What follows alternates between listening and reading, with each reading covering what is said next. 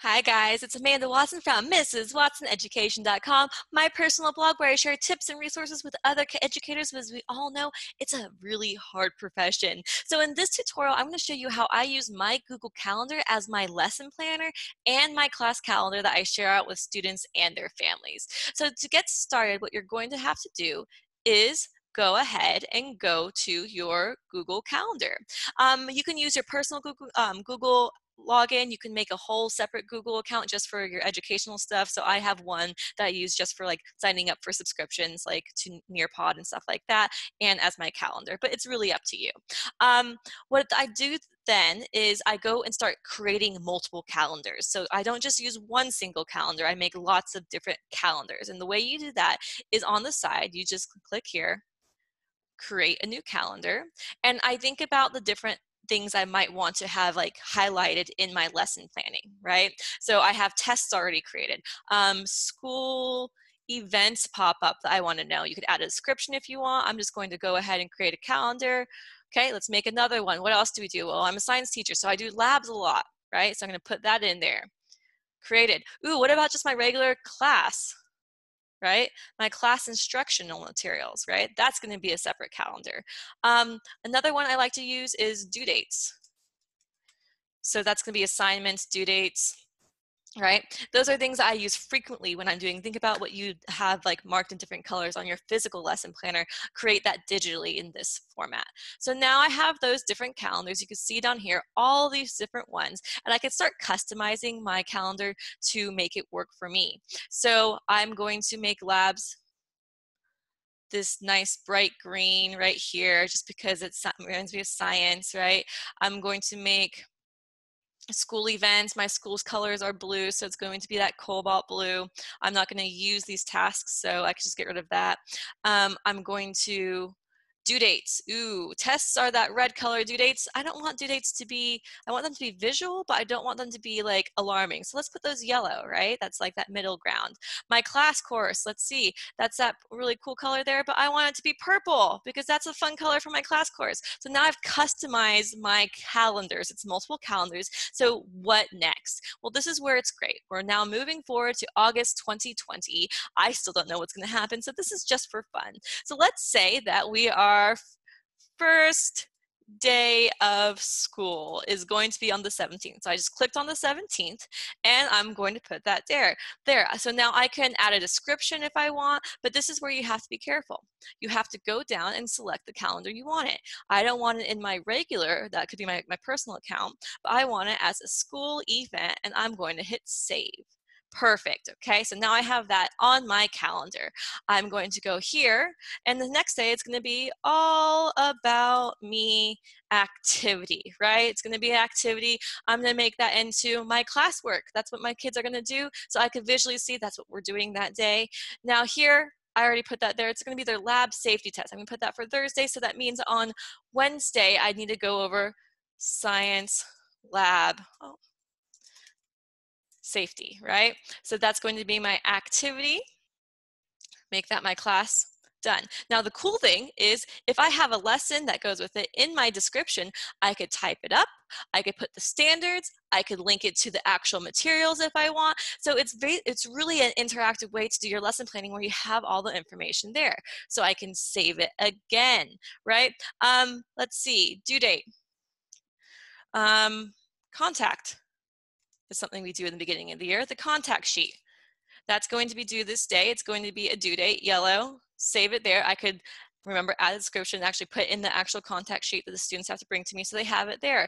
Perfect, okay, I have week 1 figured out. I'm a middle school teacher, so I have the same prep. I'm very lucky. If I had multiple preps, I'd probably make 2 different calendars and 2 different, like I'd make a Mrs. Watson 7th grade Google sign-in, and then make a Mrs. Watson 6th grade sign-in, so just I could keep them separate. But that's just how I would do that. you might find other ways you can. You might be able to keep track. Now, the great thing about month view is you can see it as a glance. If something changes, let's say on the 18th, I hear about from administrators that, hey, guess what? We have a school assembly and all 6th graders have to attend. It's going to be from these classes. So now I know, okay, about me, it's only going to work for half of my classes that day. Let me go and edit that in just so I could visually see. It's going to be from the 18th to the 19th. I'm going to now save that in there. And now that activity is spanning 2 days. So I could kind of visually see that. And I can add assembly to, and I could add periods 1 and 2 or whatever I want there, so I could visually see that. Now, if science lab safety, this takes over 2 days now, I can move that here instead and move that there, and that's still a due date activity. So as things constantly change with me, I don't use the paper planners because I can't read my handwriting, and I don't like erasing things because there's a constant movement of due dates when, school shut down or we get a hurricane or whatever. And this is just a way I could keep track visually of things, and it helps me plan. So I love that. Now, the next thing I want to share with you is how I make this into my class calendar that I share with my students. So if you finish this up, and you could plan as far out as you want, I'm going to have a second tutorial about how I do that, especially for the new teachers that I might be starting and how I do my lesson planning. You veteran teachers, you are probably pros and know exactly how it works for you. So I'm going to leave that for another video. But to share this now, you're going to go into your settings, and you are going to click on the calendar. So I want to share, and it's weird because you click on one, but it'll show you how it works. I'm going to share this calendar.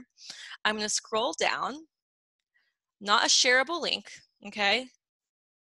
But I'm going to scroll down where it says, customize, okay? So this is where it has all the integrated calendars. I can customize this. And this is where it's kind of cool because now I can go through and select all the calendars I want. I could change the color.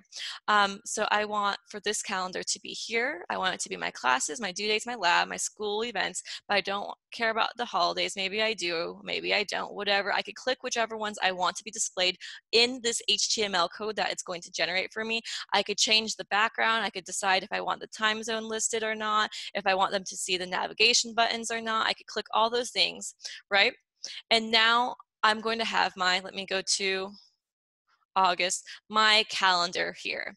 I'm going to get the embed code, and when you get the embed code, it's live code. So anytime you make changes to your Google Calendar, right? When you go in and add new events and this hurricane comes and you shift things around, it's going to still live change to wherever you link this embed code. Now, in the past, I've linked this embed code to a Weebly account. I've linked it to a Canvas page. So all of your LMS systems probably have an embed function there. You can embed your calendar directly there. Now, in the age of Bitmoji virtual classrooms, I was very frustrated that Google so far has not allowed us to be able to embed things into a Google slide. I kind of understand why, but I wish they would be able to make that option maybe in the future. That will be. So I had to figure out another creative way because I didn't want to make another Weebly website that was on a different server or a different program, and I didn't want to use my Canvas one. I could have, but I didn't want to. So I wanted to have something clean that was all just kind of within Google. So this is my calendar in my Google Sites page, which is pretty cool. And I just want to show you something. So this was what I've shared, and it's very cool because I can go back months. I could go back to when I was teaching whole other years. February 2019, right? We're going back, let's go February 2018 and see what is live. And I don't mind because I only share the actual class calendar, not my personal, appointments and details there. So it's kind of nice because I could physically go back and see, oh, what did I do last August? Oh yeah, I forgot, that took 2 days, and just kind of see it very quickly. Plus you have the notes in the description if you want to use that. So that's really cool. I'm going to show you just really quickly because I use that for Google Sites. Actually, I'll go up here. So I got that embed code, but I don't need it for Google Sites because they make it pretty easy. So I'm going to go to my Google Drive just really quickly to show you how I made that work because it's really nice. And then now in my Google Classroom, I was just able to link that URL into my calendar on my Google, my Bitmoji virtual classroom. I was able to link it there. If you don't know what that is, look into my other blogs. I have a 6-part series that talks all about that. So if I go into make a site, I can make a Google site. And it's going to take a second, but it's really fast. And this is, I just did a 1-page site just for this, just to link it to my Bitmoji virtual classroom. You could put your title, whatever. They have an embed code part, and for some reason that wasn't working as easily for me because I don't know why. But what I did find is I could go here, it's in my site, and I can just click the events and the things that I don't want, the contacts, the holidays, the whole thing. I just want those parts in the calendar to be inserted into my page. And now I have my page here. Now I don't, you can edit it to show different things. You could have it to, let's go to the month view because that's what I like. And now I have my calendar shareable on a Google site that I could just save it, publish it, get the URL link to my, link it to my Bitmoji classroom, to anything else I need, and it's going to have all of the, oh, it's not live, but it's going to have all the time, the dates and everything loaded there. So very cool stuff. I love doing this, just saves me so much time. And we all know there's always surprises in teaching when they're like, oh, surprise fire drill. Okay, let me make adjustments. I especially like that you can link and make notes and do your standards. Some people have a question, and I wrote this in my blog, but like, how do I get away with this? Don't you have to submit lesson plans? Well, I've had pretty flexible principals in the past where I could just print the monthly view. So I print, you know, the however months I've been teaching, I print those out so they could see that. I also take a picture of my agenda board every single day. I take it with Cam Scanner, so it kind of scans it and puts it into a file I have that I also print out because that has more detailed parts of my agenda. And then I also submit my county's curriculum map that shows the pacing guide as well, linked with the standards. So I'd submit those 3 things. I've never had an issue. However, I have had like teacher programs and a principal, specifically my first one, that wanted a very specific lesson plan format, and I adjusted and wrote those out as they needed. So this isn't for every school, but for most schools where the principals just want to see that you're working and planning, this is a great tool that I find saves me so much time. Being able to visually see everything, move things around very quickly is a lifesaver in a lot of cases. So I appreciate your willingness to, let's see, work so well with me and look at that, and hopefully it's a tool that you can use and will help you a lot like it's helped me. So thank you so much for watching, and stay tuned to other things to come. Bye.